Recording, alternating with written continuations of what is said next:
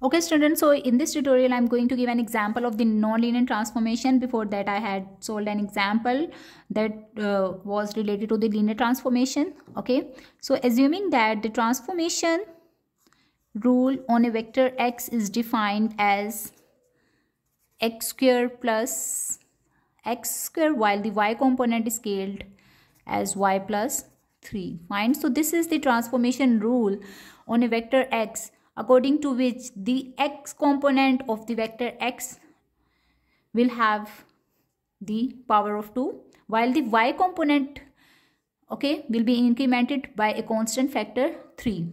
Fine. So let's see how to check this given transformation is linear or not linear.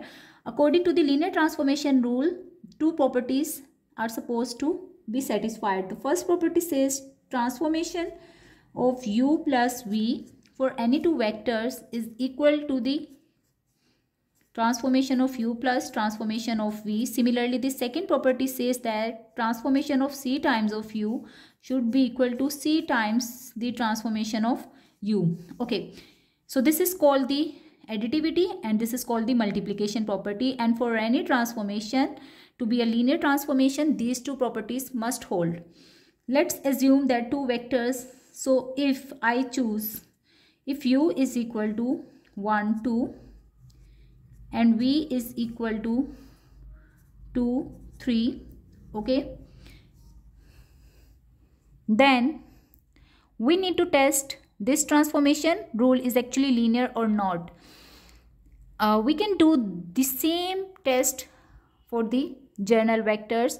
So if you choose any vectors like u is having the components u1 u2 and v is having the component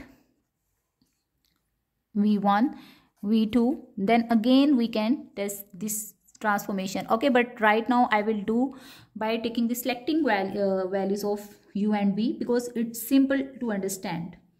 All right, so let's just apply the left hand side first. The first rule says find the addition of u and v and then apply the transformation. So first step is to take the addition or to add these two vectors. So when I will add the corresponding components, I will have 2 plus 1 3 while 3 plus 2 is 5. The next step says apply the transformation on this addition. Okay, so according to which the x component will be squared. So square the x component, it becomes 9, while the y component will be incremented by 3. So y becomes 8. Why? Because 5 plus 3 is equal to 8. Okay, this is the left hand side we have evaluated. Now let's do for the right hand side. It says first find the transformation of u according to the rule. Okay, so u is equal to 1 2. So the square of 1 is 1. Okay, while the 2 will be incremented by 3, so it becomes 5. All right, now the next step is to do what? Find the transformation of v, which says that square the x component. So the square of 2 is 4 while the y component will be incremented by 3, so it becomes 6. So 3 plus 3 is 6. The next step is to find their addition. So transformation of u plus transformation of v is equal to what? Let's just do that. It's 1 5 while the other vector is 4 6. So when I will find the addition of these two transformation, it becomes 5 and 11.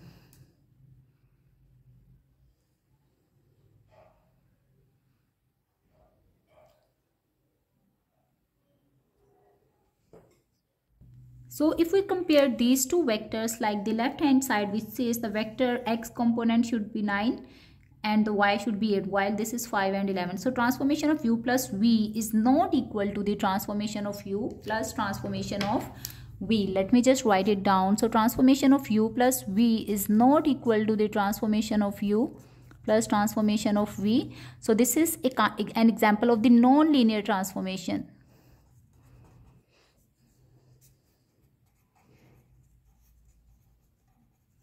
And one thing you must always remember that since the first property, which is the additivity property, doesn't hold, so that's why we don't need to test either they are closed under multiplication or not, because the first property is already negating that this transformation is actually not linear. If you have more questions, you can drop the questions in the comment section, and also don't forget to like and subscribe to my channel. Thank you for watching.